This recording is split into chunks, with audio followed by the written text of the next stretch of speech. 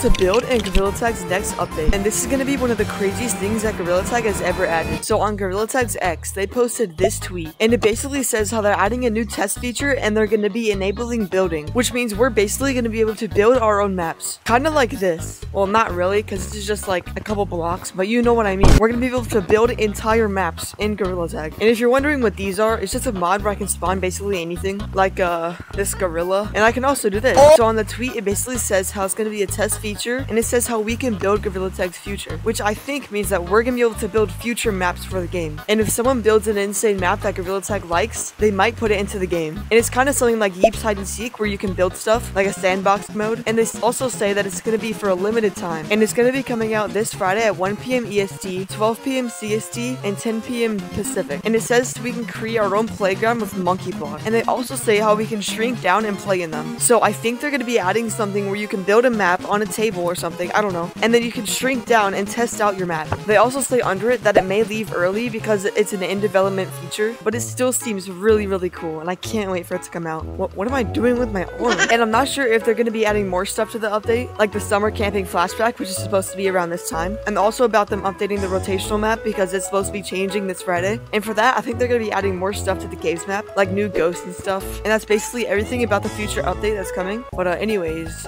you gonna subscribe? I mean, it's a genuine question. I mean, okay, how about this? If I beat this obstacle course in under 5 seconds, you have to subscribe. Ready? And 3, 2, 1, go. 1, 2, 3, 4, let's go. Where'd my controller go? I mean, I did it. You're gonna click the button. Alright, anyways, if you guys enjoyed this video, make sure to like and subscribe. Do it right now. And other than that, I hope you all have a great day, and I'll see you in other videos. Bye, guys.